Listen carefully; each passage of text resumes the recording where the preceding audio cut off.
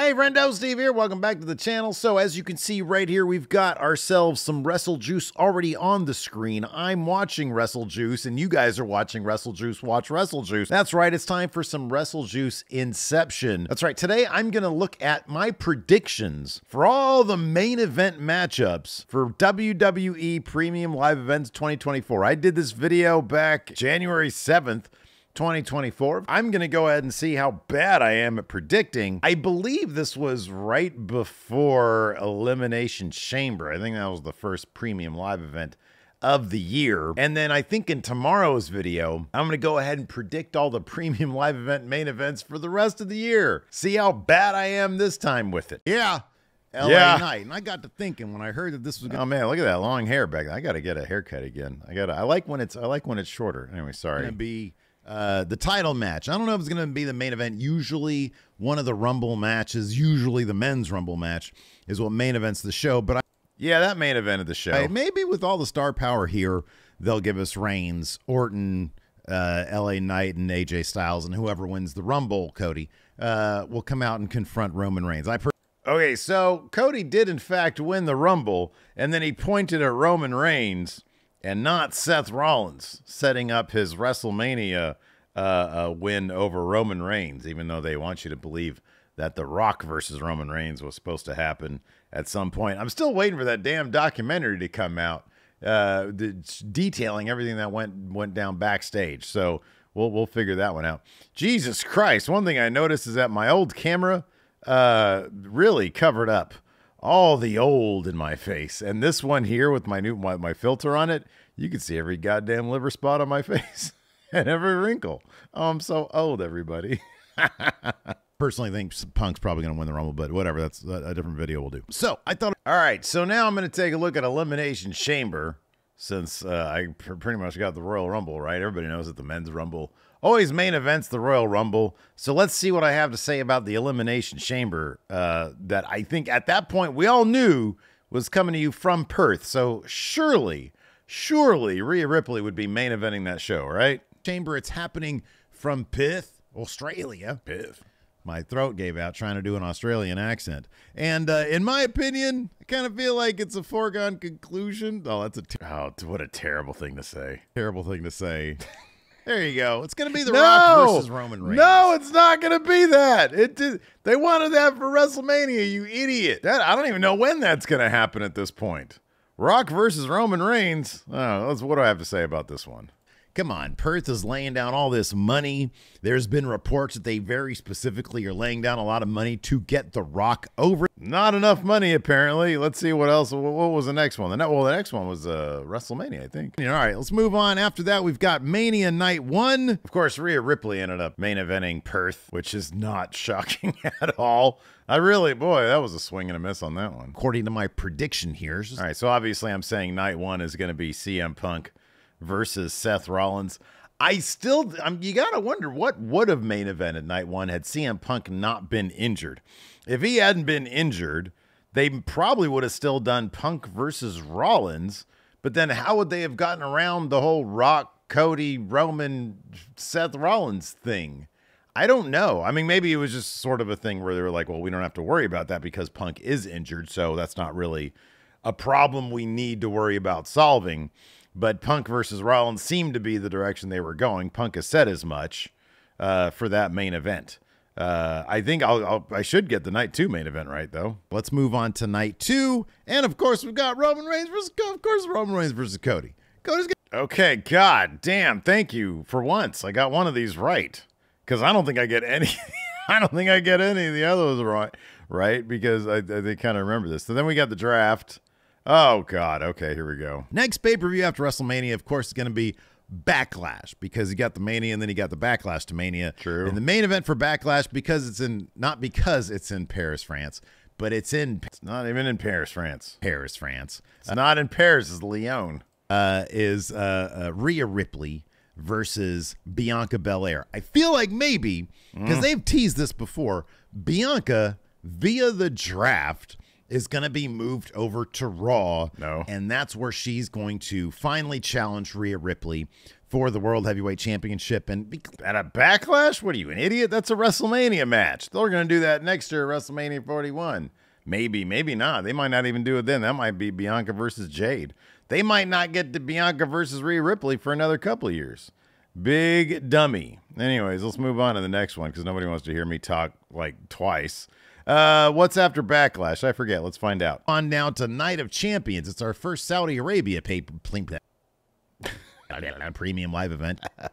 Wait, what was after that? Hold on a second. Stand and Deliver. Oh, yeah, that's right. They did King and Queen of the Ring. Cody Rhodes versus Logan Paul ended up main eventing that. What did I say was going to happen? Of the year. And they love their big main events. Drew McIntyre, who has moved over to SmackDown. No, he's not. Via the draft. No, that didn't happen. Is going to be challenging Cody Rhodes at Night of Champions. Roman Reigns is nowhere to be found. And that might drive the Saudi Arabian government mad, but maybe, you know, Cody Rhodes will be the bright, shiny toy, and he'll be there at Saudi Arabia. Yeah, people love Cody Rhodes. Saudi Arabia loves Cody Rhodes. Yeah, I was right about that one thing, though. Roman Reigns is nowhere to be found. I don't know when Roman Reigns is going to show up, but tomorrow on my predictions video, I'll tell you when I think he's going to show up. It's probably going to be the end of SummerSlam. But yeah, no. So this didn't happen. It was Cody Rhodes versus Logan Paul. But I thought I was kind of on the right track-ish. There's not a lot of options for Cody Rhodes. That's why they're revisiting AJ Styles right now, because there's just not a lot of options for him right now. Money in the Bank, Seth Rollins versus... Oh, I thought Seth was going to win at WrestleMania. In the Bank. And the main event there. And here's my idea for Damian Priest. Because this guy can't seem to cash in for nothing. Oh, yeah, but he sucks at cashing in. That he did, though. So he doesn't suck. He gets to critical point, right? He's like, okay, listen. Okay, yeah. So my idea, I think, was Damian Priest. He doesn't get to cash in. And so he does end up cashing in for money. Like, he's like, okay, well, I can't. I don't know. There's no opportunity, so I'm just going to do it at Money in the Bank.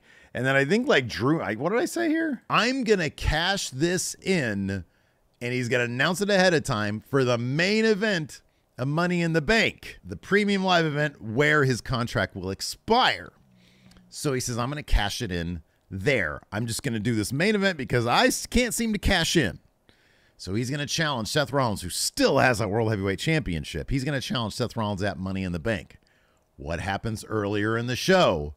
Drew McIntyre wins Money in the Bank. So Damian Priest beats Seth Rollins for the World Heavyweight Championship, and then Drew McIntyre cashes in, winning the World Heavyweight Championship at the end of Money in the Bank. And I kind of feel like that sort of the turn.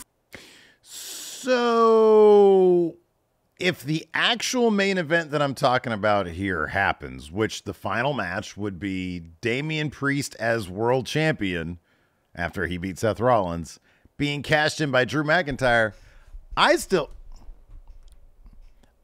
think there's a chance that could happen. I still think there's a chance Damian Priest somehow wins at Clash at the Castle, and then at Money in the Bank, Drew McIntyre wins and cashes in on Damian Priest at Money in the Bank and walks out champion. That's still a possibility.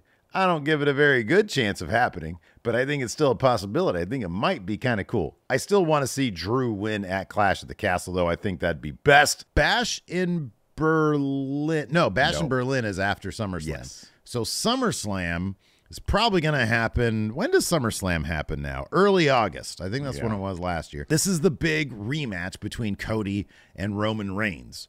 Roman Reigns loses this time, but unlike at WrestleMania where there were shenanigans where he was trying to cheat, he doesn't do that now. He's a man alone. Cody beats him fair and square, and that's sort of where you see that there's been a change in Roman Reigns. He's sort of at peace. Now he's what they call a good guy, and he shakes Cody Rhodes' hand afterwards, something he didn't do at WrestleMania, and he puts over Cody Rhodes as this is the guy. Okay, so kind of what I'm saying here makes sense. Roman obviously is going to come back as a big babyface, but it seems like it's more likely that he's going to come back in response to Bad Bloodline, which I don't know why I didn't see that in the first place. I thought, oh, wait, no, that was super early in the year. So, yeah, I don't know. It kind of would have made sense that Bad Bloodline would be a thing, given that, like, there was still a lot up in the air in early January. But yeah, no, Roman Reigns coming back just by himself with no story involving the bloodline didn't really seem realistic. I don't know why I didn't anticipate that one. But yeah, Cody versus Roman. I don't think it's likely to happen at SummerSlam. I've got a different idea for that, which I'll drop in my predictions video. But just for the sake of whatever, let's go and see what else I predicted for this year. All right, so Gunther versus Logan Paul at Bash in Berlin. I don't really see that one happening. Logan Paul is still the United States champion. Gunther is no longer Intercontinental champion, but I think there's a good chance that he's going to be trying to get that World Heavyweight title at Bash in Berlin. That makes some amount of sense, but I guess we'll see. I'm going to do my actual predictions where I give you who I think he's going to be taking on in Berlin. I'll do that one tomorrow. But yeah, I don't really see Logan Paul happening. What else do we have here? At Fastlane, I've got Drew McIntyre versus CM Punk. That match has got to happen at some point, but I kind of feel like it's going to happen at SummerSlam because Drew is going to win, I think, in Scotland. So I could see that taking place at SummerSlam, but it's not going to main event SummerSlam. It'd be cool if it was given its own pay-per-view. And then the next Saudi show, Crown Jewel, Roman Reigns versus Randy Orton. Yeah, I don't know what I have. Oh, I know what I have. I've got something different than that. Again, Roman Reigns is going to be deep into this bloodline story. And if this was my idea of just like Roman is man alone, I understand why I went there, but I don't think that's going to be the case. Although this one right here, oh, Team Cody versus Team Not Quite Shield. I remember this one. Oh, that's pretty funny. What did I actually say about that? Which, of course, these days is War Games. And here's what I got for War Games. Look, I'm not even taking myself seriously. You got Team Cody versus Team Roman. This time, Team Cody's going to be Cody. Orton, it's like fake Team Legacy, right? It's like Team not actually Legacy. Because you got Cody, you got Orton, no DiBiase. You do, however, have LA Knight. I don't think DiBiase is available. Who at one point was actually aligned with Ted DiBiase. LA Knight's in there? So there's kind of a legacy connection there. And then you got Kevin Owens and you got Sami Zayn. And Kevin Owens came back to, Sami Zayn came to SmackDown. No, he didn't. Via the draft, reuniting him and Kevin Well, Owens. I was changing everybody in the draft. Oh, it's because it's kind of clear that they're not really doing a lot with Kevin Owens. He might win that U.S. title, but I don't know about that. Against Team Not Quite Shield. Remember when Yeah, this is actually pretty good. Shield debuted, it was to help out CM Punk. Well, yeah. Now Team Not Quite Shield is Roman Reigns, CM Punk, Seth Rollins, and you can't have Dean Ambrose, but you can't have the reunited Usos who make good after Roman Reigns becomes a good guy. They all make up. They're back together as either a tag team or just singles guys who happen to be brothers. All right, shut up. Hey, you know what? I kind of like that. I don't think it's going to happen. I think I'll give you a spoiler for my predictions video for tomorrow. It seems to be good bloodline versus bad bloodline. But who's going to be on those bloodline teams? You got to find out by watching the video tomorrow. It's either tomorrow or the next day. I don't know when I'm releasing this thing. I don't know if it's going to, I don't know. But check out my next video. By the time it goes up, if you're just watching this, you're not watching that yet, I'll put a little bug up here for it, or it'll be at the end of this video. So yeah, anyways, what do you guys think about all that? What do you guys think about my predictions for premium live events? I like some of my fantasy booking there, but I kind of feel like none of that. I did not do well there predicting. But yeah, hopefully I'll do better now that I'm doing it again. So, hey, do me a solid. Hit that thumbs up, hit that subscribe button. We'll see you guys around.